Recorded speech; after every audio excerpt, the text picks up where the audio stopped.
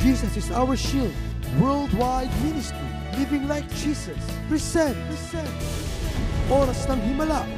Miracle after miracle explosion.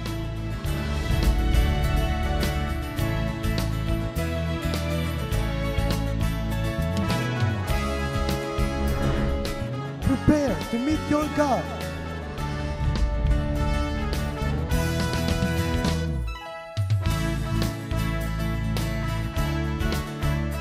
Speaker, Apostle Renato D. Carillo.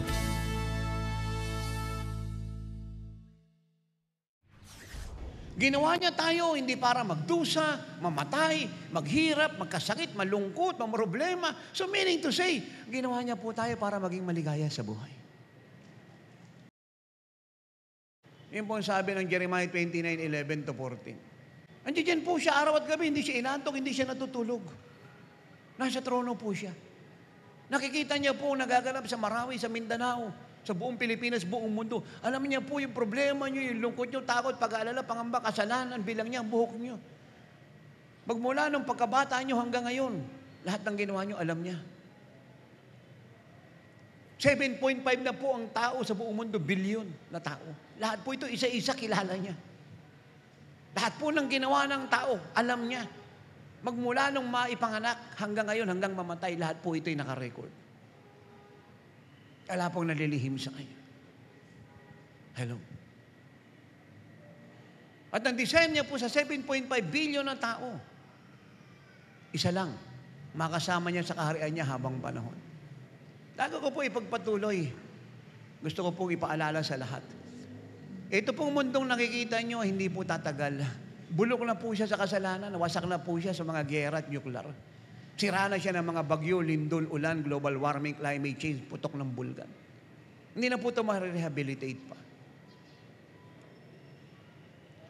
ng kahit sino. Dadating po ang isang araw, tapos na po ang human government. Makikialam ang Diyos at ang Diyos ang magtatayo ng sarili niyang gobyerno. Wala pong pwedeng pumigil nun. So, ito po ang Diyos. Mahal po tayo. Gusto tayong tulungan. Ang problema, nung tayo pa may problema, sa iba tayo humingi ng tulong eh. So, paano kanya tutulungan? Hindi mo naman siya binigay ng pagkakataon. Hindi naman po siya magbo-volunteer kasi hindi siya namimilit. Paano siya tutulong sa mga taong hindi humingi sa kanya ng tulong? Gusto niya, kaagad. Sa iba nga tayo nahingi eh. At ang problema, kadalasan, yung ating pinagkakatiwalaan, lakas pa natin, kakayahan pinag-aralan. Yun po yung problema. Pero kung tayo pong lahat ay hingi ng tulong sa Kanya, anumang pong araw, anumang oras, dahil hindi siya inaantok, hindi siya natutulog, tutulungan po niya tayo. Si Pedro nga konti lang ang sinabi. Nung siya po'y nalulun sa dagat, anong sabi niya? Panginoon, tulungan mo. Kaagad, diligtas po siya ni Jesus. Hello. Lalo-lalo na, maniniwala ka na narinig ka niya, sinagot ka niya, dadamay siya, at inaasahan mo, tatanggapin mo sa kanya ang hiningi mo ng tulong mula sa kanya. Hello. Alam niyo, hindi naubusan ng Diyos ng kapangyarihan. Hindi po siya naubusan. Hindi po siya inaantok, hindi siya natutulog. Kaya napakahalaga po na yung diwa po nating lahat ay palaging mapukaw ng Diyos. Ito po mga ilaw na to, nakikita niyo sa paligid. Kahit maganda po yan, kahit mahal po yan, kahit imported yan, malibang nakasaksak po yan doon sa source ng kuryente, hindi naman magbibigay ng liwanag yan Po ng ilaw na yan, para magkaroon siya ng liwanag, makonek sa source ng kuryente. So hanggang wala po ang sino man kay Kristo, walang kinabukasan ng buhay mo. Wala nag-aantay sa'yo kundi kapahamakan. Kaya nga po si Haring Solomon, sobrang yaman sobrang makapangyarihan, sobrang talino. Naranasan po ang lahat ng karangyaan ng buhay. Pero sa huli pong paalala niya sa lahat, simpleng salita, sabi niya, itong lahat ng tinangkili kong ari-arian, kayamanan, karunungan, baliwala. Ang mahalaga lang sa buhay ng tao, dalawa eh. Matakot sa Diyos. Sundin ang utos ng Diyos. Ito ang buong kahulugan ng buhay ng tao at itong buong katungkulan ng tao. Totoo po yun. Totoo po yun. Mahirap mabuhay na hiwalay sa Diyos. Napakahirap. Nakita ko po yung record eh. Ako po'y nalungkot. Sipin nyo, 26 million po ang namamatay taon-taon. 26 million. Ano yun, manok? Iba't ibang klaseng kamatayan, 26 million. Ako po'y naiiyak. Saan po napunta yung mga kaluluwa na? Buti lang, wala kay Kristo lahat yun. Ang ganda kasi pag na kay Kristo ka, hindi ka mamamatay eh. Dahil siya ang buhay mong walang hanggan.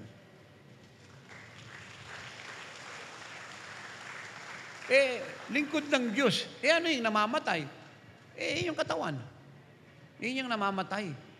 Binuburol, nililibing, mula sa alabok, babalik sa alabok. Kaya nga naagnas yun po namamatay. Pero yung kaluluwa nyo hindi namamatayan, buhay po yan. Either pumunta sa langit yan, o tumuloy sa impyerno. Wala pong gitna. Hello. Si Kristo po ang pinakadakilang regalo ng Diyos sa lahat. Si Kristo. Wala pong problema sa ibabaw ng lupa ang hindi niya kayang solusyonan. Wala. Dahil niyo po ang bansang Israel, 430 years po siya, naalipin po ng Egyptian. Hindi pa po na ipapanganak po yung mga bata na Israelita, sila po ay nakasanglanan sa pagkaalipin. Mula sa pagkakasila hanggang mamatay, alipin po sila. Nung sila po ay magkaisip, tumatapak na po yung paa nila sa putik para igawa po si Pero ng bricks at magtayo po ng pyramid. Yun po yung kinamulatan ng mga bata. At araw-araw po may namamatay sa Israelita, iba po yung nagsusuicide na lang sa sobrang hirap. Hindi na po pinag-uusapan doon kung butot balat ka na hanggang kaya mo, magtatrabaho ka. Hindi pinapag-usapan ng edad. Hanggang buhay ka, maghahalo ka ng putik, ng semento, at magtatayo ka ng pyramid ni Pero. 430 years po yun. Sobrang hirap. Grabe pong problema. Milyon pong Hudyo yun. Pero alam nyo,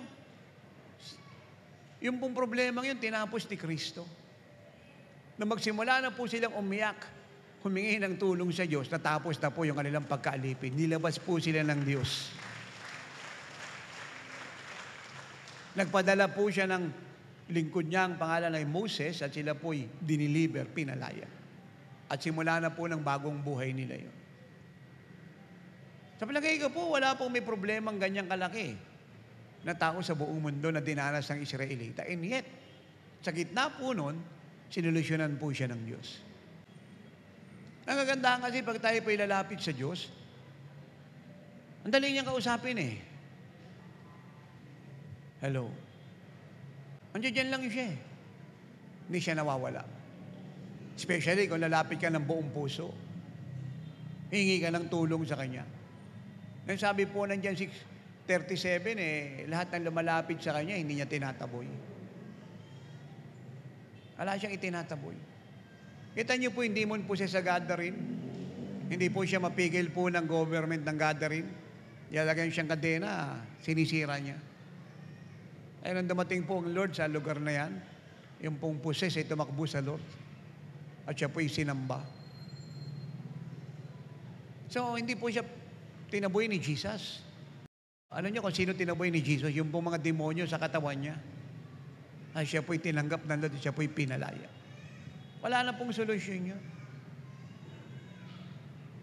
Doon po sa Roas, Palawan, isa pong nanay, 20 taon, demon possessed. Tayo po'y dumating, diniliver siya ni Jesus. Yung isa po, 22 taon, sobrang lakas siya, sinisira niya po yung hagdan eh. Wala pong makain sila Pedro. Magdamag na nangis daw, walang nahuli. Dumating, tinulungan po sila. Binigyan po sila ng maraming huling isda. Walang makain ng mga tao. Minultiply ni Jesus yung tinapay at isda. Kumain po 5,000, sumobra pa ng 12 gaing. Tingin po kayo, pinipilit ko pong gawing simple yung akin pong pangangaral. Sino po sa ating mga magulang na gustong makita mga anak natin ay nagugutom, naghihirap, may sakit, may karamdaman, agaw buhay, magulo buhay, wala. Tama po ba yun? Eh di lalo ang Diyos. Alam mo ba ninyo, pag nakikita niya po, tayo po ay nagugutom, naghihirap, may sakit, nagugulo buhay, pinipinsala ni Satanas, yung puso niya po nadudurog. Grabe po yung iyak niya. Kahapon po, habang inaantay ko po yung pag-akyat ko sa pulpito, binasa ko po Bible ko. Ako po yung nagulat. Alam niyo, matagal ko lang nabasa yan eh. Pero nagulat po ako. 4 na beses pong umiyak si Jesus. 4. Grabe po yung impact nun sa buhay ko. Hindi ko po alam kung ilang daang ulit ko na pong nabasa po yung John 11 na yan eh. Pero kahapon kinuta po ng Holy Spirit yung puso ko. 4 na ulit umiyak si Jesus. 4. Grabe pong weeping. Sa sobra pong awa, kay Lazaro, kay Marta, kay Mary, at kababayan nilang nakikidalamhati sa kamatayan ni Lazaro. Hindi po isa, 4 na beses siyang umiyak. Ganyan po tayo kahalaga sa Kanya eh. Katotohanan ang sinasabi ko po sa inyo. Hindi niya lang nakikita ang sakit niyo, ang kahirapan niyo, lungkot, problema, addiction. Nararamdaman niya po yan. Grabe po ang pag-ibig ng Diyos sa atin. Tignan niyo po ang bansang Ninive. Ang bansang Ninive, dapat talagang mapuksa yan eh. Kasi, ang sinasamba niya po, hayop pa tao. Grabe pong insulto sa Diyos. At yun po, reason ba niya pinapadala si Jonah sa Ninive? Amen? Para iligtas po ito. Ayaw ni Jonah. Dahil pinahirapan sila nito. Tumakas siya. Pero hindi pumayag ang Lord na manaig ang gusto ng tao at pakiramdam ng sinuman na mga lingkod niya. Ang ibig po niya ay maramdaman nating lahat kung gaano niya kamahal ang nasa kasalanan at gaano niya kamahal ang isang bansa na nasa kasalanan. At nung si Jonah po ay nagrereklamo, masama ang loob. Ang sabi ng Lord, nalulungkot ka nung inilis ko yung juniper tree kasi mahalaga sa'yo. Ang Ninive, great city, bakit ko siya wawasakin? Alam niyo, wala namang bansa na naging dakila maliban ang Diyos ang may gawa. Ang Amerika hindi naman naging great nation yan at superpower nation maliban ang Diyos may gawa. Ang Great Britain. Pero purihin ng Panginoon, Pilipinas naman yun, ang great, super blessed nation. Sa ibabaw ng lupa. So yun po ang pag-ibig ng Diyos. Hindi siya nag-aakusa eh. Magalit tayo sa kasalanan. Pero maintindihan po natin kung gaano niya kamahal ang makasalanan. Napakahalagang marinig po ito ng mga nagtuturo eh. Para marami silang maligtas na kaluluwa. Yung prodigal son, pangit ginawa niya sa tatay niya.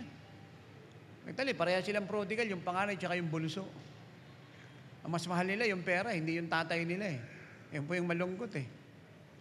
Nang makuha po ng bunso yung kayamanan, iniwan niya na yung tatay niya. Walang utang na loob sa tatay niya, no?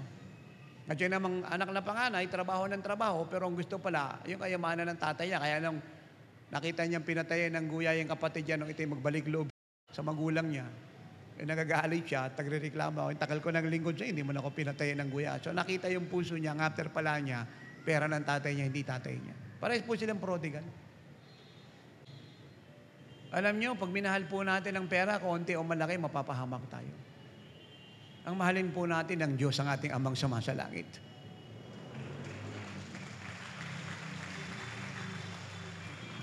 Ang pera na walang kwentang Panginoon, napakagandang alipin. Hello. Ulitin ko po, ang pera, napakagandang alipin. Walang kwentang Panginoon. Si Kristo, napakagandang Panginoon.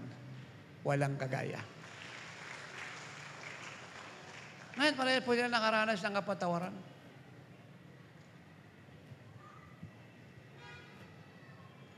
Sipin niyo po, ang Diyos na may gawa ng langit at lupa, 4 na beses umiyak. Hindi po ito magkakaibang araw, ha? Nung araw na yan, nung oras na yan, 4 na beses. Grabing weeping. Yan po ang nangyayari sa langit, eh. Nakikita niya po yung problema ninyo ng bayan natin. Umiiyak siya. Maraming inosente na mamatay sa Marawi, sa Mindanao, bunga ng terorism, walang takot sa Diyos. Umiiyak po ang langit. At nagtatanong siya, saan na ba yung church? Maraming namamatay nung ginagawa ng mga anak ko. Eh, kukunti lang po nakakadama nun. Kasi marami po naglilingkod sa Lord, kanya-kanya po silang pagtatayo ng kaharian. Kanya-kanya silang mitiin sa buhay, kanya-kanyang pangarap.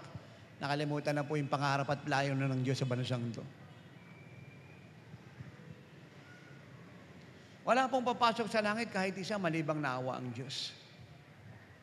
Wala pong papasok. Inalis niya po yung hatol natin dahil sa awa. At hindi tayo karapat dapat tumanggap ng biyaya, binigay niya. Yun po ang grasya ng Diyos. Kapag binigay po natin ang meaning ng grace, isa lang ang ibig sabihin yan God's loving kindness expressed to those who don't deserve it. Wala hanggang kabutihan ng Diyos pinadama sa mga tao, hindi karapat dapat tumanggap nito. Sabi ng Bible, pagka ikaw inilagay sa posisyon, pwesto, pinarangalan ka, huwag kang maging hambog Huwag kang magmataas, dapat manatili kang mababang loob. Kaya walang tatanggapin ng sinamang maliban ng Diyos magbigay. At ang sinasabi ko po ay mabuting bagay, hindi masamang bagay. Matawid na bagay, hindi likong bagay. Kayo po sa TV screen, sa website, sa LSN, sa radio, ano po problema niyo? Jesus can solve your problem. Not next year, but today. Niya sinabi kay Martha, I was the God. Or I will be the God. Ang sabi niya, I am the God. I am the resurrection and the life. May sinabing, I was the resurrection and the life, or I will be the resurrection and the life. Sabi niya, I am. Ano naman po, problema niyo, sakit, karamdaman, lungkot, takot, addiction. Kaya kayong tulungan ni Jesus ngayon. Ngayon. Ibig mo sabihin, lingkod ng Diyos, lahat ng tao rito, kaya niyang tulungan ngayon ng sabay-sabay? Yes. Hindi lang po lahat ng tao rito, ang buong Pilipinas, kaya niyang tulungan ng sabay-sabay. Ganyan po siya kakapangyarihan. Kung kaya niya pong pagalingin ng daang-daang tao ng minsan lang at libo-libong tao ng minsan lang, anong pinagkaiba nun sa pag-aayos niya ng problema ng maraming tao ng sabay-sabay? Alam niyo po, ako po yung nagsasabi sa inyo ng katotohanan. Sa sarili ko pong buhay, totoo po ito. Sa ministeryong ito, totoo po ito. Wala akong alam na tao, kahit isa, sa bansang ito at buong mundo, na humingi ng tulong sa Diyos ng buong puso ang hindi po nakatanggap ng tulong sa Kanya. Uulitin ko po, wala ko alam na tao, personally, by tens, by hundred, by thousands, by millions, na humingi ng tulong sa Diyos ng buong puso ang hindi po nakatanggap ng tulong. Wala po akong alam. Alam niyo po, yung maraming may sakit at karamdaman, kung bakit po gumaling yan, humingi ng tulong sa Diyos. At pinadala kami ng Diyos para dalhin sa inyo ang inyong kagalingan. Maaring kayo mismo, hindi kayo nanalangin, pero maraming nananalangin para sa inyo. At yung paghingi namin ng tulong ng Diyos para sa inyo, sinagot niya at kayo po ang beneficiary. Ang sabi po ng psalmist na si Asaph in Psalm 73:25, sa langit sa lupa, walang kagaya si Jesus. Wala po siyang kagaya. Alam niyo, ang langit, hindi ito naging maganda dahil wala ng sakit, no? Walang kamatay, walang kahirapan, walang lungkot, walang magnanakaw, walang terorista, walang drugs, walang kabaklaan, walang katomboyan. Ay, hindi po naging maganda ang langit dahil sa streets of gold. At hindi po sentro ng attraction po din yung mga mansyon. Yung kanya pong grabing magnificent splendor na unexplainable. Hello. Hindi po sentro ng attraction po din yung cherubim, seraphim, archangel, si Michael, si Gabriel, mga ministering angel, warrior angel, at company ng mga angels. Ang sentro po ng attraction po doon, isa lang, ang Diyos, si Jesus. Sa katotohanan lamang po, napakaraming tao hinahanap ang Diyos na para bang malayo siya. Hindi po malayo ang Diyos, nasa tabi niyo siya. Inaantay niya lang ay humingi ng tulong sa Kanya. Ano po sabi po ng Psalm 46 verse 1? The Lord is an ever-present help in times of trouble. Palagi raw po nandiyan ang Diyos sa bawat araw, oras, sitwasyon, panahon para tumulong sa nangangailangan ng tulong niya. Bakit po naging matagumpay ang haring si David? Sa dami po ng laban ng dinaanan niya, na imposible niya pong pagtagumpayanan sa ganang kanya. Kasi nang hirap niya si Goliath, youth lang po si David eh. Mga 16 to 18 years old lang po ang edad niya. Shepherd boy. Eh si Goliath, champion ng Philistine, sanay siya giyera. Tapos puno pa po siya ng kasuotang pantigma. Eh si David, wala eh. Eh ang hawak niya lang po, slingshot. Eh bakit po siya tinalo ni David? Pati marami pa pong Goliath at maraming bansa nakaaway nila. Isa lang naman ang dahilan eh. Sa sarili niyang bibig, ang sabi niya, sa Psalm 121 verse 2, ang tulong ko ay galing sa Diyos. Bakit po naligtas si Shadrach, si Meshach, si Abednego sa fiery furnace? Bakit naligtas si Daniel sa lion's den? Maliwanag po ang sagot, Daniel 6:10-11. Nakikita po nila si Daniel araw at gabi humihingi ng tulong sa Diyos. Kaya ang natutuhan ko po sa Lord, ako po yung maligtas at naging man of God. Hanggang ngayon dala ko, walang tigil na humingi ng tulong sa Diyos. Kasi yung lakas po talaga natin, may hangganan eh. Yung impluensya natin. Napakabait po ng Diyos. Sobra. Ako po, manghanga ako sa kabutihan niya eh. Hindi ako naglingkod sa Diyos dahil pinangakuan niya po ako ng kayamanan, kasikatan, katanyagan. No. Naglingkod po ako ng buong puso, may sweldo o wala, dahil sa kabutihan ng Diyos.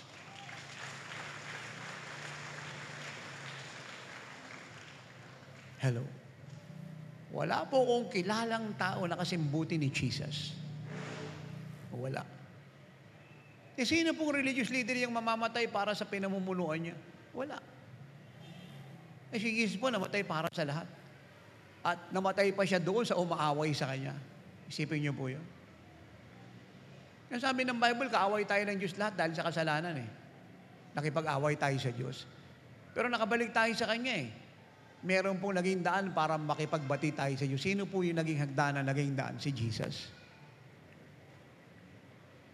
Binitay siya sa gitna ng langit at lupa upang yung langit at yung lupang magkalayong agwat, ang Diyos at ang tao na may distansya po ang agwat ay pag-isahin. Kay Kristo po yung naging tulay, naging bridge na magitan. Kaya siya ang daan ng katotohanan at ang buhay at wala makakapunta sa Ama nang wala siya.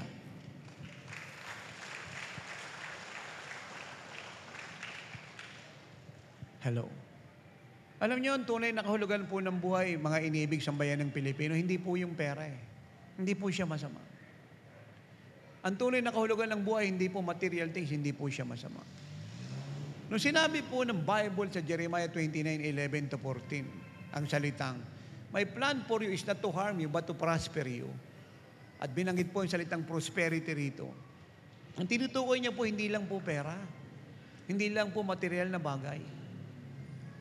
Kasama po sa salitang prosperity ay kapayapaan, kagalakan, kasiguruhan ng kaligtasan. Kasi kahit marami kang pera, kung hindi ka mapayapa at may karamdaman ka, hindi ka masagana nun. Hindi ka prosperous nun. Kaya maganda po pag may totoong lingkod ng Diyos, dinadala tayo sa katotohanan ng nasusulat. Hindi po kalahati lang. Ang tunay pong kahulugan ng buhay ay ito. Ang maranasan mo ang Diyos at si Kristo at panahanan ka niya. Ang pinakadakilang bagay po nangyari sa buhay ko, isa lang. Isa lang. Nung ang Diyos ay tumira sa akin. Naging bahay ka ng Diyos. Kaya ang sabi ni Haring David, naunawaan niya po, sinishare ko sa inyo eh. Ang Diyos ang aking kanlungan, ang aking balutit kalasag. Sino ang kakatakutan ko? Ang Diyos ang kasama ko. Sino ang kakatakutan ko? Kahit ako'y dumaan sa panganib ng labanan at digmaan, hindi ako matatakot sapagkat kasama ko siya. Ipagtatanggol niya ako sa mga kaaway ko. Hello. Paparangalan niya ako sa harap ng mga kaaway ko. Bibigyan niya ako ng mahabang buhay. Ang Diyos lang naman na may kakayang bigyan ka ng mahabang buhay. Sa totoo po, tingin kayo sa akin, hindi lang kayo. Lahat po ng kriminal sa buong mundo, sa totoo lang, hindi pa sila gumagawa ng krimen, pwede na silang patayin ng Diyos lahat eh. Sumasangayon po kayo? Yung po mga adik at puser, hindi pa ito nagbabalot ng marijuana, di pa ito nagtitake ng shabut, di pa ito nag-injection ng ecstasy sa katawan, umiinom po ng mga bawal na gamot, eh pwede na itong pagpapatayin ng Diyos lahat eh. Yung marami po mga polis na walang takot sa Diyos na minsan nang-hold up, di ba nagagalit na nga yung ating PNP chief, yung ating mahal na Pangulo. Nang-hold up, nangungutong, gumagawa ng krimen, pwede na pagpapatayin ng Diyos lahat bukas yan. Unang nakalipas pa. Do you agree? Yung po mga NPA po sa bundok, na walang ginawa kundi manulog ng property ng sambayan ng Pilipino, pwede na pagpapatayin ng Diyos nung nakalipas pang taon yan eh.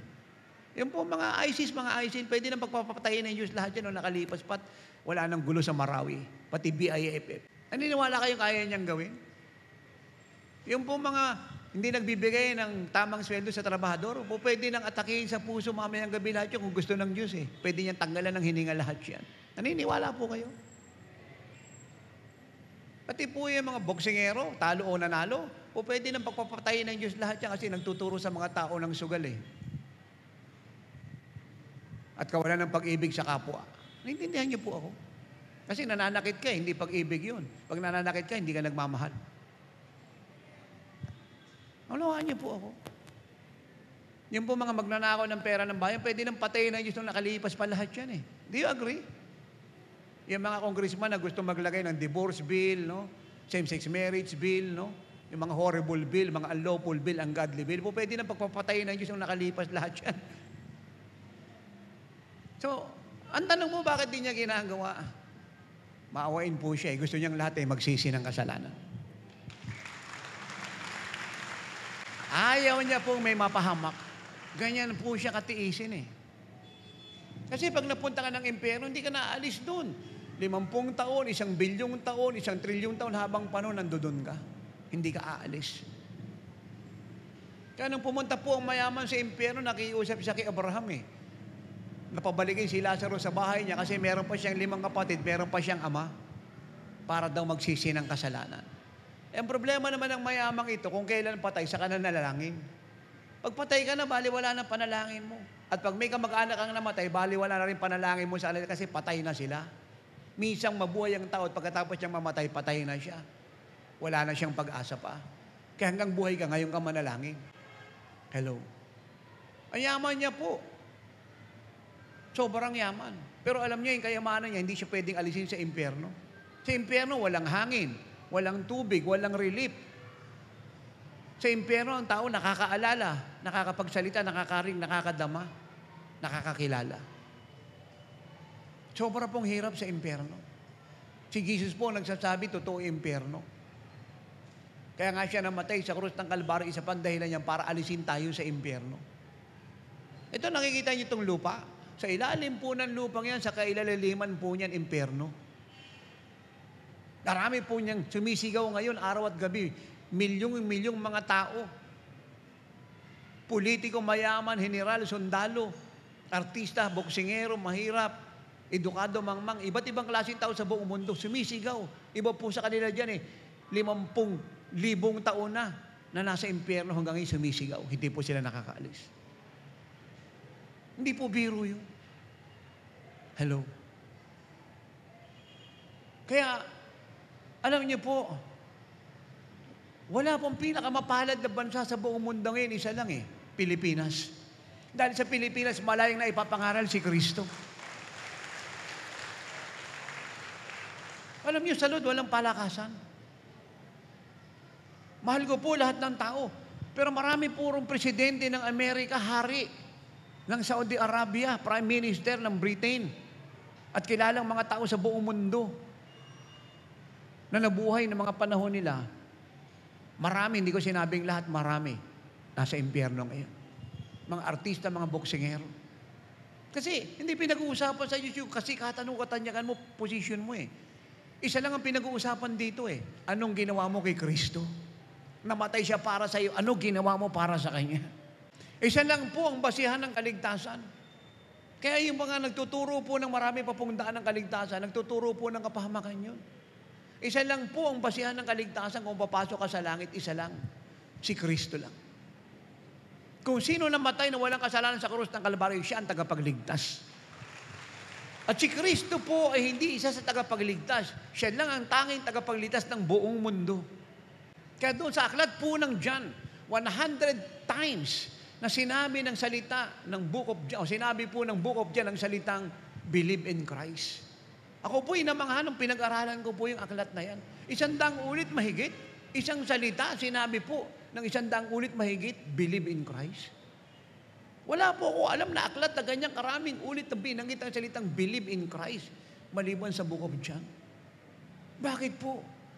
Dahil ang aklat po ni Juan ay nagtuturo ng buhay na walang hanggan sa pamamagitan ni Kristo. So sinasabi po ni John, the beloved, John the Apostle, na yung inyong pananampalataya kay Kristo ay may buhay na walang hanggan. At inuudyokan niya po ang lahat kung paano inuudyokan ko po kayong lahat, ang bansang ito, buong mundo, to believe in Christ, in Jesus. Dahil siya po ang eternal life. Salvation is not by doing anything. Salvation is by believing Christ for anything He have done on the cross for us. Your doing won't save you, but your believing can. Hello. Meron po ako isang kilalang mangaral, si George Whitefield. Niligtas niya po maraming tao sa Amerika, sa London. Isa lang po yung preaching niya, isa lang. 3,000 times niya pong pinangaral ang isang preaching. Ngayon po dapat matutuhan ng mga pastor, bishop at chairman ng moving college na reliyosong tao. Kasi ngayon po pagandahan ng turo Para ipakita, marami siyang alam, nag-aaral siya, binabasa niya Bible, matalino siya. Ay, hindi po na-impress ang Diyos doon. Pag pinag-uusapan ng kaligtasan, kay 1 milyong ulit mong ipangaral ang isang mensahe, okay lang sa Diyos yan, importante maligtas sila. 3,000 times, isa lang po yung mensahe niya. 3,000 ulit niyang pinangaral. Back and forth, America, London, back and forth, America, London. 3,000 ulit. Ano po yun? Dapat kang magkaroon ng bagong puso, ng bagong espiritu, ng bagong kapanganakan kay Jesucristo. Ang ibig pong sabihin, kinakailangan na magbalik loob ka sa Diyos. Kinakailangan mapatawad ang kasalanan mo ng bugtong na anak ng Diyos.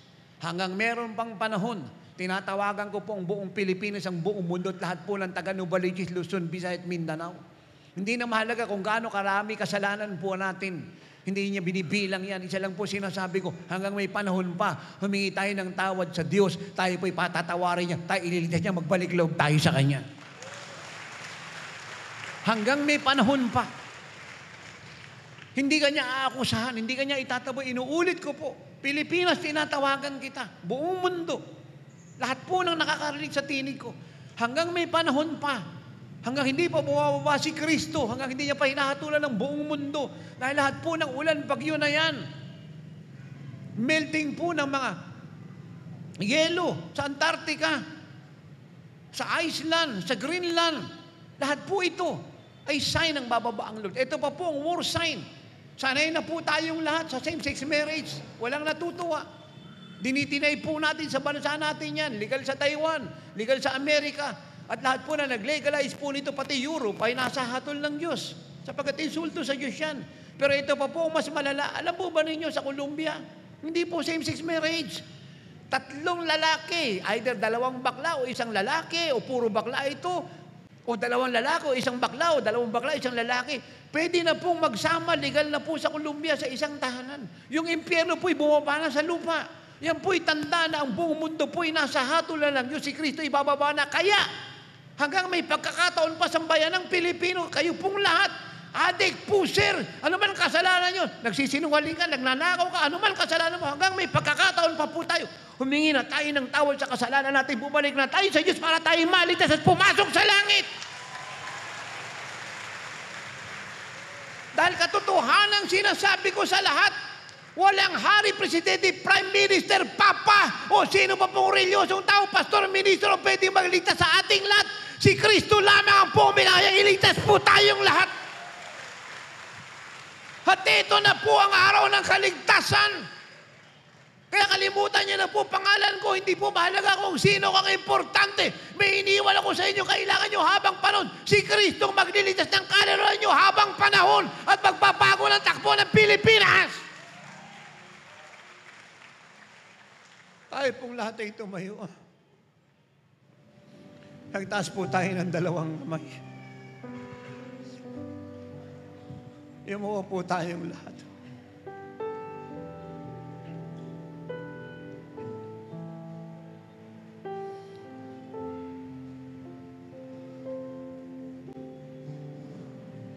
Hear the cries of the shackles from the onset of time.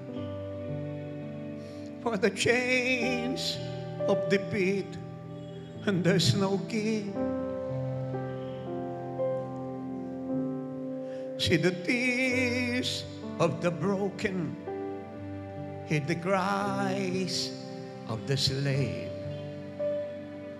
Is there no one worthy to set us free? And the crying is still as the chorus rings out. Who the shackles were released from their chains. Thousands of voices are swelling the song.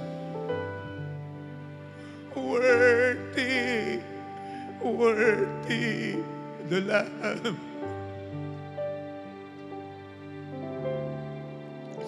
Then all the archangels, the saints of all time, holding their crown in their hand. Thousands of voices are swelling the song. Worthy, worthy the Lamb. Worthy. Worthy. Worthy the Lamb that was slain. Worthy. Worthy. Worthy the Lamb that was slain.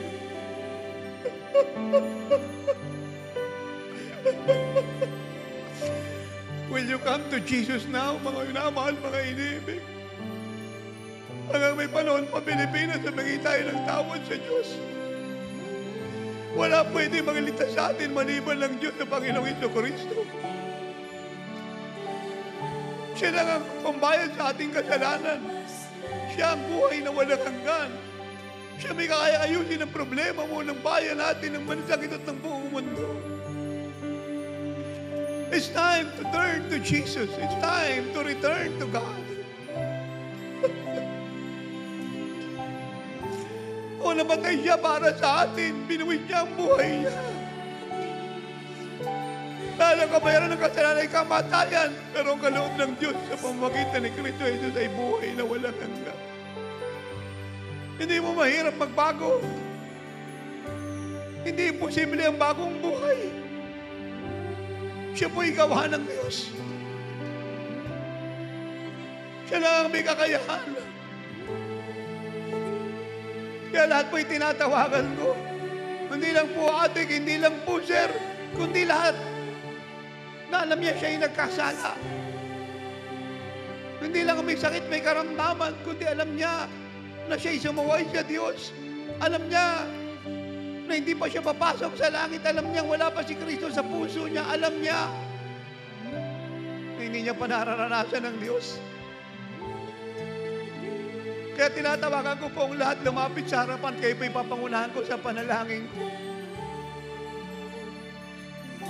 Lahat po ng ibig maranasan ng Diyos ang bagong buhay, ang pag-ibig ng Diyos, ang kalayaan. O should I say, every addict, every pusher, every sinners, surrender to Christ. Surrender to Christ. Tinatawagan ko po lahat ng addict, ng pusher, lahat ng makasalanan, lahat ng nakakasala. Surrender to Christ.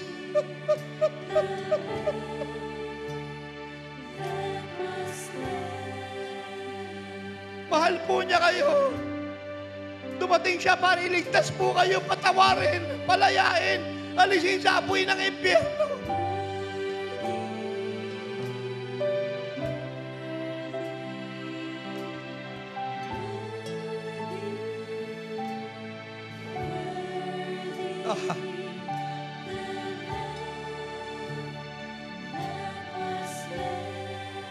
Taas po dalawang kamay kayo sa TV screen, sa radio at sa website.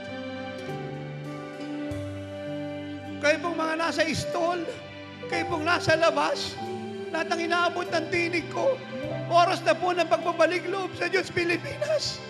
Maniwala ka sa akin, walang pwede magligtas sa atin na sino mang tao sa mundong ito, but God alone. Ang galit at puta Diyos ay inahayag sa kasalanan ng buong mundo.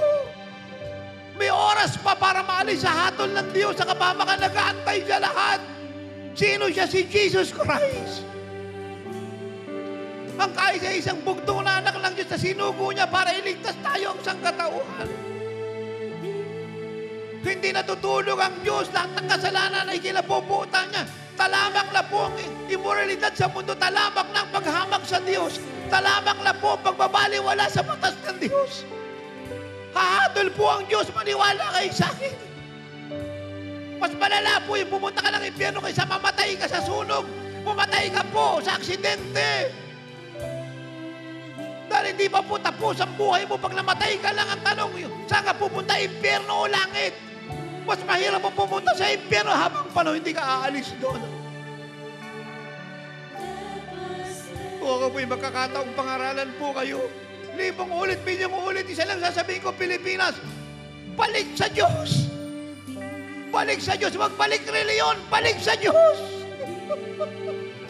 Huwag balik reliyon, balik kay Kristo. Balik sa tagapagligtas mo.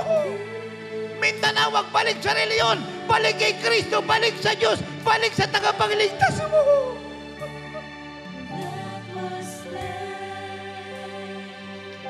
Huwag balik ideology. Huwag balik extremism. Huwag balik wrong teaching. Balik sa Diyos. Balik kay Kristo. Balik sa katotohanan.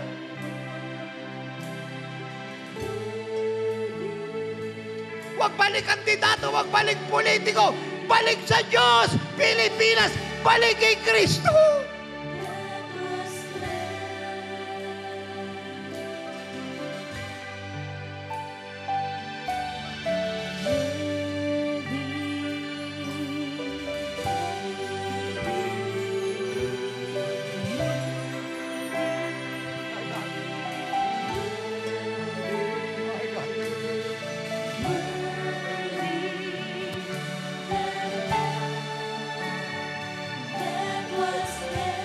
Itaas niyo po yung dalawang kamay. Ang Diyos po'y nasa tabi niyo. Niyayakap po kayo. Kaya hindi ako nagtatakang umiiyak kayo. Tanda po yan ang pag-ibig niya sa inyo ng kanyang pagmamahal. Natutuwa ang langit na nagpapalik loob tayo sa Diyos ang buong Pilipinas. May isang kaluluwa lang na pumasok sa langit. Ang langit po yung natutuwa. Paano pa po kung sa bayan ng Pilipino? Hindi titigil ang kagalakan sa langit.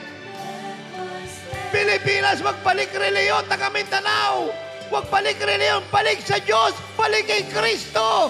Balik sa tagapagligtas mo.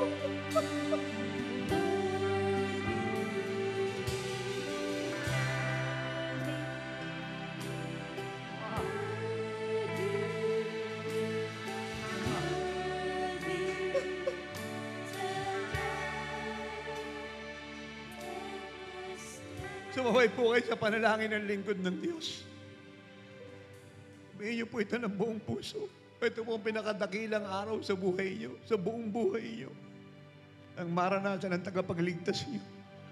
Ang mapatotohanan ng buhay ang tagapagligtas niyo at mahal po niya kayo. At ganyan kayo kahalaga sa Kanya. Sabihin niyo po ito ng buong puso sa bayan ng Pilipino, sa TV screen, sa radio, sa Facebook Live, sa website, sa Living Light, yung satellite network around the world. Ama, inaamin ko, hindi ko kayang iligtas, baguhin, palayain ang sarili ko sa kasalanan at pagkakabilanggo sa iba't ibang uri ng bisyo, kasalanan, kamalian, at maling kaisipan. Inaamin ko po, ako'y nagkasala, O Diyos. Mula pagkabata hanggang ngayon, sa isip, sa salita, at sa gawa. Hiningi ko po ng tawad. Ang kawalan ko ng pag-ibig sa iyo, O Diyos. Pagtitiwala, panahon, at pagsunod sa iyong mga utos. Patawad po kung ako'y nagpaalipin sa gawa ng laman, sa maling gawa, sa alak, sigarilyo, sugal, likong pamumuhay, at bawal na gamot. Tinatakwil ko ang lahat ng ito. Ang mga desire dito ay tinatakwil ko. Dinideklara ko ang mga bawal na ito sa mata ng Diyos at sa mata ng tao ay tinatakwil kong lahat. Ito'y salot sa buhay ko. Hiningi ko rin ng tawad, Ama, ang aking mga inggit, pagsisinungaling, pandaraya, puot, takot, pag-aalala, pangamba. Hiningi ko ng tawad ang aking pagiging makasarili, ang aking pagiging irresponsable, at isang buhay na walang disiplina at takot sa iyo. Panginoong Hesus, iligtas mo po ako. Hindi ako pwedeng mabuhay nang wala ka. Pumasok ka sa puso ko ngayon. Tinatanggap po kita bilang personal kung Diyos, manggagamot, tagapagligtas ng aking buhay. Hugasan mo ako ng iyong banal na dugo. Ibigay mo sa akin ang buhay mo. Gawin mo akong bagong nilalang, bagong tao na nagkaroon ng bagong kalikasan. At yan ang buhay mo. Tinanggap ko na po ang iyong pagpapatawad. At ako po'y nangangako, magpapatuloy ako sa iyo, mananatili, dahil kagaya ng sanga, alam ko, hindi ako mamumunga, magtatagumpay, nang hiwalay ako sa puno. Mula ngayon, habang panahon, ayoko na pong mawalay sa iyo, Panginoong Hesus. Salamat po sa pagpapatawad mo ng lahat ng mga kasalanan ko. At paggawa mo sa akin na anak ng Diyos. Anak na ako ng Diyos ngayon. Hindi na ako makasalanan. Hindi na ako adik. Hindi na ako bakla. Hindi na ako tomboy. Hindi na ako lasinggero. Hindi na ako babaero. Hindi na ako sugarol. Hindi na ako sinungaling. Hindi na ako magnanakaw. Hindi na ako mandaraya. Hindi na ako korap. Anak na ako ng Diyos. Banal na ang buhay ko. Malinis na ako. Nahugasan na ako ng Diyos. Malaya na ako sa kapangyarihan ng kasalanan. Alipin na ako ngayon ng pag-ibig ng Diyos at kabutihan ng Panginoong Jesucristo. At dahil ako'y pinatawad mo na, pinatatawad ko na ang mga tao na ako'y naghinanakit, nagtampo, at sumama ang loob. Ngayon din. Sige po, buksan niyo po mga bibig niyo. Patawarin niyo po yung mga tao kayo po yung nagtampo, naghinanakit at nagalit. Sino naman po sila, kayo po sa TV screen, sa website, sa LSN, sa Facebook Live. Sa inyong mga radio, patawarin niyo po yung mga tao na kayo po yung nagtampo at naghinanakit. Kung paano tayo pinatawad ng Diyos, ganun po tayo magpatawad sa ating kapwa. Kung paano naawa ang Diyos sa ating, ganun tayo maawa sa kanila. Kung paano nahabag ang Diyos sa atin, ganun tayo mahabag sa mga nagkasala sa atin. Patawarin po natin sila. Sige po, buksan niyo po ang inyong mga bibig.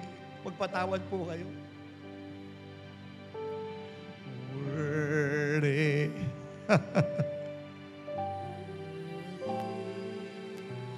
Worthy.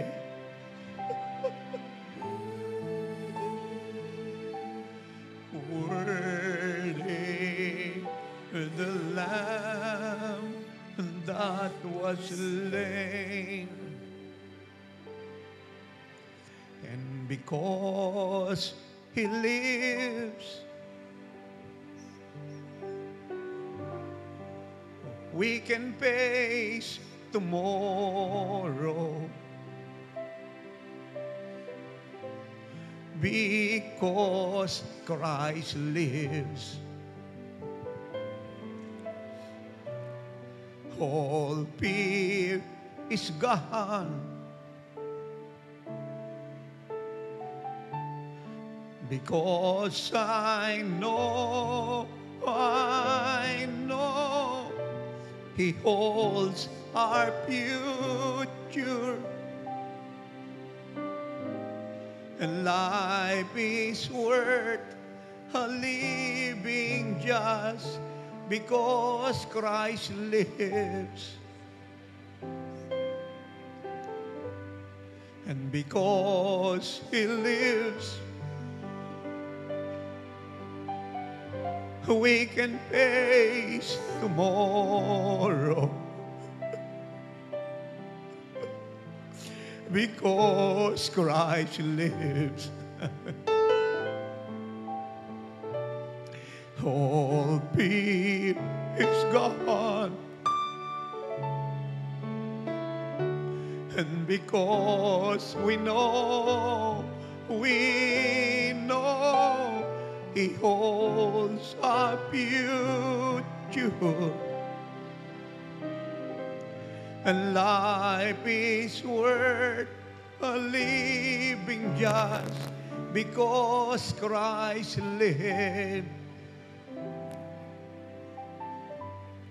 And then one day, I'll cross the river. I'll fight my final war with joy.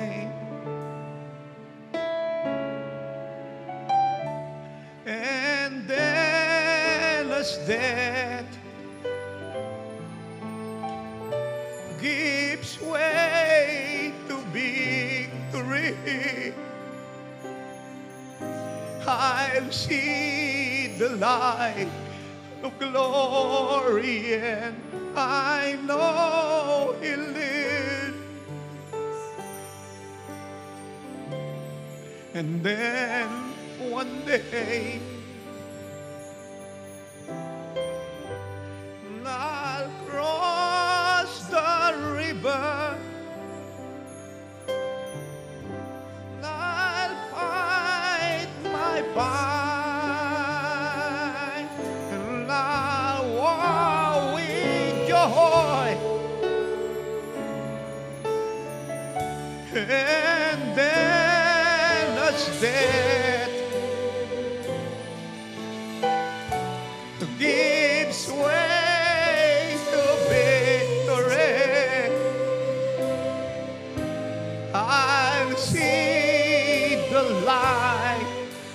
glory, and I know He lives.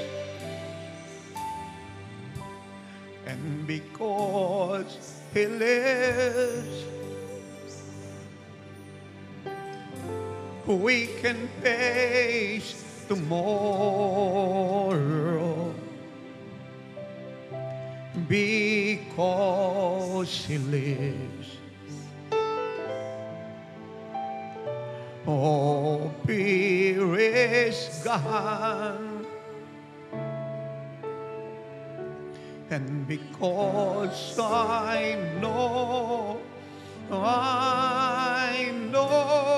He holds a future, and life is worth living just because He lives. The steadfast love of the Lord never ceases. His mercy never come to an end. They are new every morning, new every morning. Great is thy faithfulness, O Lord.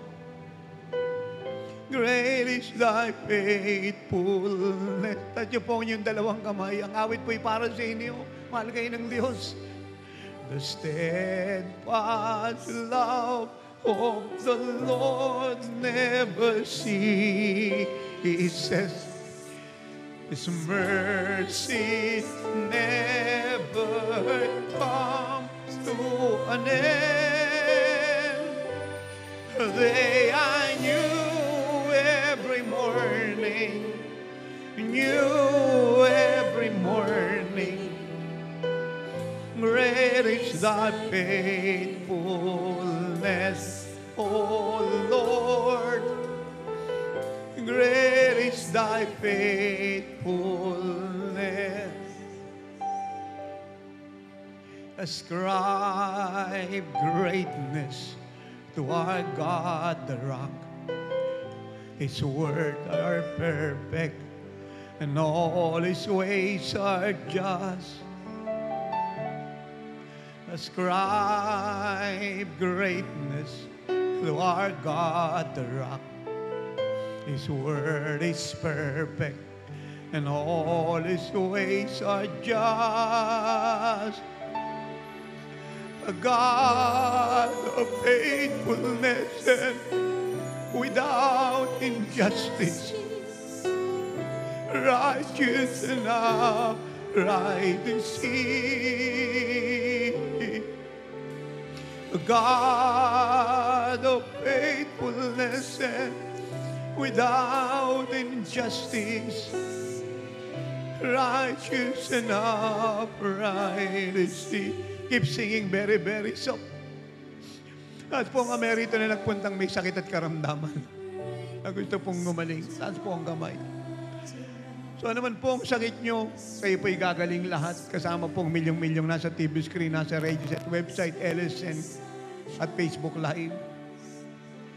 The God of faithfulness and without injustice, righteous and upright is He. A God of faithfulness and without injustice, righteous and upright is He. How marvelous, how wonderful, and my song shall ever be. Oh, how marvelous, how wonderful is my Savior. your love for me. How marvelous, how wonderful, and my song shall ever be. Oh, how marvelous, how wonderful is my Savior's love for me. I stand amazed in your presence of Jesus the Nazarene, and I wonder how he could love me, a sinner's condemned, unclean. I stand amazed in your presence of Jesus the Nazarene, and I wonder how he could love me, a sinner's condemned, unclean. How marvelous, how wonderful, and my song shall ever be. Oh, how marvelous, how wonderful is my Savior's love for me. Sing it. Espiritu ka ng cancer, pagka-paralyze, pagkabulag, pagka-PB, pagkabingi, allergy, sinusitis, ulcer, tumor, breast cancer, malusaw ka, matulaw ka, infeksyon sa ihi, sakit sa buto, sa bato, sa bagat, sa bituka, sa lapay, sa atay, mayoma, malusaw ka, glukoma, katarata, inutusan kita umalis sa kanilang mga mata, pagkaduling, inutusan kitang umalis sa kanilang mga mata, sakit sa puso, sa dibdib, I rebuke you. Mataas na blood pressure, I command you to be normal. Mataas na blood sugar, I command you to be normal. Sakit ng ulo, sinusitis, I rebuke you. Pagkabaog, pagkabulag, pagkapipi, I rebuke you. Addiction sa alak, sigarilyo, sugal, bawal na gamot, lungkot, takot, dusa, pag-aalala, I rebuke you in Jesus' name. Pagka-paralyzed, I rebuke you. HIV, I rebuke you. AIDS, I rebuke you. Dengue, I rebuke you. Ano mang sakit, karamdaman, kirot, mikrobyo, bacteria, germ, infection, virus, I rebuke you. Iwanan mo mga anak ng Diyos. Go! Come out of them. Get out of their life. In the name of Jesus, their healer and Savior forever, who defeated you on the cross of Calvary more than 2,000 years ago. And I decree, in the name of Jesus, na lahat ng may sakit sa lugar na ito, sa TV screen, website, radio, ay magaling na. Sige po, huminga na kayo ng malalim. Kayo po may karamdaman, umunat na po kayo. Yung dati hindi nyo nagagawa, gawin nyo na po ngayon. Sige po, kayo po may sakit, gumalaw na po kayo. Kayo pong paralyzed, umulat na po kayo. Hinga po ng malalim, inhale, exhale. Alisin nyo na po inyong mga salamin. Lilinaw na po mga mata nyo. Yung mga sirang cornea, inutusan kong mabuo ka. Sirang retinang yan, mabuo ka. In the name of Jesus. Yung inyong mga vision na wala sa ayos ay maging normal, maging strong, maging clear. Yung mahina yung mga ugat ay lumakas in Jesus' name. Wave nyo po ang inyong kamay, Lord. Salamat po. Ako po'y magaling na. Kung kayo po'y puntis, huwag po kayong tatalon. Pero kung hindi kayo puntis, hindi kayo bagong open, kaya nyo pong tumalon. Talon! Lukso! Suntok po yung dalawang kamay, malakas. Sabihin nyo, Lord, salamat po. Magaling na ako. Suntok po yung kamay, malakas. Bend, paharap. Bend, patalikod. Swing po yung katawan. Kaliwa. Kanan. Sabihin nyo, Lord, salamat po. Magaling na ako. O sabihin nyo na po sa mga pastor manggagawa ko ano pong gumaling sa inyo. Sulatan nyo po ako kayo sa TV screen, sa radio set, sa website, sa live Facebook, sa LSN. Hintayin ko po yung sulat ng inyong email, ng inyong praise report. Ibalita nyo po sa akin ano pong himalaan tinanggap nyo kay Jesus. Huwag nyo pong kakalimutan. Siya'y dumating sa mundong ito, hindi para kondinahin po kayo, kundi para iligtas. At magpatuloy po kayo sa Kanya. Kay Kristo tayo po'y ligtas. Tayo po'y sigurado, tayo po'y walang talo, tayo po'y laging panalo. Kay Kristo tayo po'y tagumpay habang panahon. At sabihin niyo po sa lahat, magbalik loob sa Diyos, balik kay Kristo. Oo, mga iniibig, ito na pong araw ng kaligtasan. Pamalitan niyo po oras ng himala, sabihin niyo sa lahat, nga Diyos ay sumasa kanyang lingkod, sumasa oras ng himala. At lahat ng dakilang himala ay nangyari sa oras ng himala. Hanggang sa mali po natin pagkikita, ito po, lingkod sa puto. Renato Di Carrillo nagsasabing, Jesus can solve your problem because Jesus Christ is the problem solver. Palakpakan po natin ang Diyos ng malakas. Praise God. Lingkod ng Diyos, si tatay po ay inoperahan sa likod, sa kanyang spinal cord. At dahil po dito, siya po ay hindi makalakad, nagkaroon daw po siya ng tungkod. At nung kayo po ay nanalangin, purihin po ang Diyos na buhay. Nakakalakad po siya ng walang tungkod. Hallelujah! So, kumusta na po kayo ngayon? Lumakas yung paa ko. Lakad po, tatay. Mahinang pumalakpak mga tao rito. Naganap na pong himala sa Lubalichis. Palakpakan po natin ang Diyos.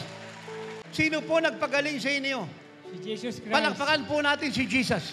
Si nanay po ay napunta po sa dako lugar na ito na malabo daw po ang kanyang mga mata, ganun din po masakit po yung kanyang leeg. Ngayon po lingkod ng Diyos, pinagaling ng Diyos ang kanyang mata. Hallelujah. Nanay, yung inyo pong dalawang mata malabo dati. Ngayon po maliwanag na. Bigla lumiwanag. Oh, bigla raw po lumiwanag yung kanyang dalawang malabong mata. Mahina pumalakpak mga tao rito. Nanay, sino po nagbukas ang dalawang mata nyo? Si Jesus po. Palakpakan po natin si Jesus. Lingkod ng Diyos, si Kuya po ay merong 10 years daw po na diabetes at simula pong 8 years old daw po siya ay meron na siyang asthma. Ngunit ngayon po pinagpawisan po si Kuya, tanda na siya ay pinagaling ng Diyos sa buhay! So, kayo dati may hika. Meron po. Hinihika pa kayo ngayon? Hindi na po. Maginhawa ka na?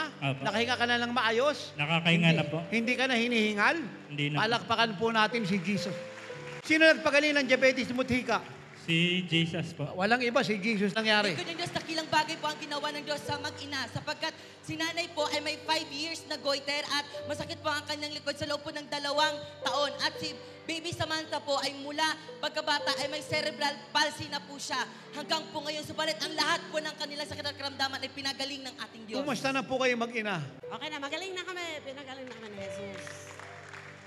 God bless you po. Ano nangyari? Lingkod ng Diyos, si Kuya po ay taga-ibang fellowship, pero viewer po natin siya sa oras ng himala at nagpapasalamat po siya sa ating Diyos na buhay dahil yung burden po niya dati na yung parents po niya, yung family po niya ay born again Christian. Ngayon po, lingkod ng Diyos, nagpapasalamat po siya dahil nakasama niya po yung kanyang magulang sa araw pong ito. O siya po yung natutuwa dahil yung kanya pong pamilya ay naligtas na. Laki pong kagalakan sa ating lahat na makita yung ating buong pamilya at buong Pilipinas po na ligtas at nasa Diyos at papasok sa langit. So, sige, very brief. Anong gusto mo ipagpasalamat sa Diyos? More than pa po sa kagalingan yung ginawa niya ngayon. Iligtas na po yung nanay ko. Thank you, Jesus. So, God bless you. Ano nangyari? Man of God, si tatay po ay malabo po ang kanyang mata. 300 po ang grado ng kanyang salamin. Pero ngayon po, malinaw na malinaw po ang kanyang mata. Kaya niya na daw pong basahin yung maliliit po na letra po doon. At ang dati po na-stroke po siya 2 beses, hindi po may galaw ang kanyang paa. Pero ngayon po, naiaangat na po niya ang kanyang Gagalaw mga niyo paa. na po yung paa niyo? Dati hindi niyo naiaangat yan. Mahinang pumalakpak ang mga tao rito.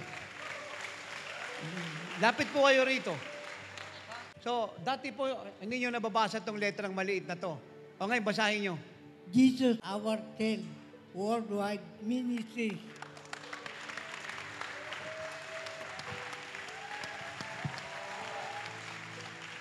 Tatay, pakiulit nyo po. Dati hindi nyo nababasa yung kanyang kaliit pag walang salamin. Basahin nyo malakas. Jesus is our King, worldwide ministry. Tatay, harap po kayo sa camera. Isigaw niyo pong malakas, sino nagpagaling sa inyo? Si Jesus Christ. Amen. God bless you.